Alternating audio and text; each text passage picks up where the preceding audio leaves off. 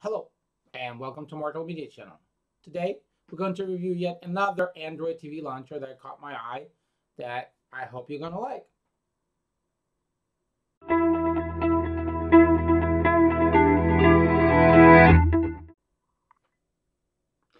The launcher I'm talking about is Simple Launcher. It's not originally made for a Android TV.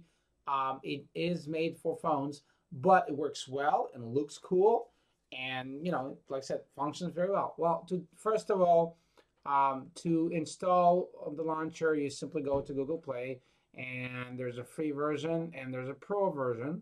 So we're gonna go Simple Launcher. And here it is, Simple Launcher 3. You download, install, just like anything else. Since I have it downloaded and installed, I'll go back home and let me show you. On the home screen, you can see there's icons are very cleanly laid out. There's time and date in the left side.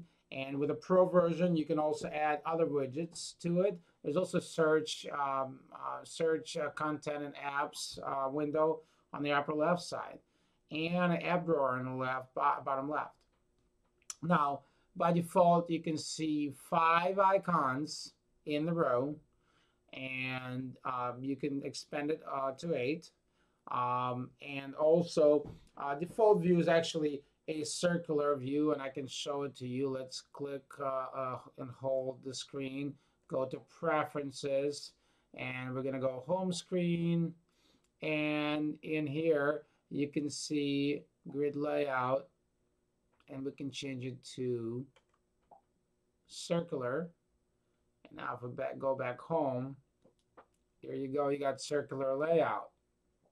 But personally, I like better, and it's easier to get around with the layout that I've had before. Instead of circular flower, I just changed it to grid. And as you saw really quick, you can change it to other things. If you buy a pro version, there is a side corner one and the one with a center or icons in the middle.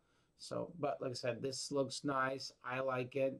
Um, Also, while we're here, quick start column, you can change it, like I said, anywhere from 2 in the column to 8. By default is 5. Um, you can also add more icons by simply left click, hold, and add icons. It gives you all your icons. You go through, select what you want to add. Okay, in there. Actually, let me go a little further. We're going to go back there, add icons.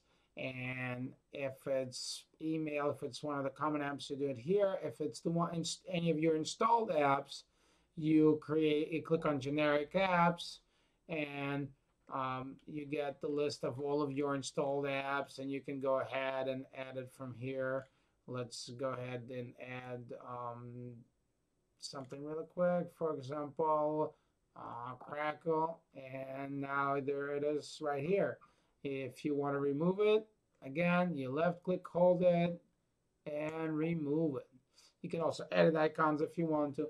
Now, if you click on app drawer, it's very simply laid out. Some sections on the left side. You can't control them, but you can add more icons to them. And the cool part about it is most of the sections have either suggested apps or plus sign, which will get you to, again, suggested apps. So you can install straight from here. Very nice, very clean. Um, I like it. I've been using it for about a few weeks now, and I enjoy it. I have it on a few of my boxes, different kind of boxes. Works well, does not have any problems, and again, thumbs up to that developer.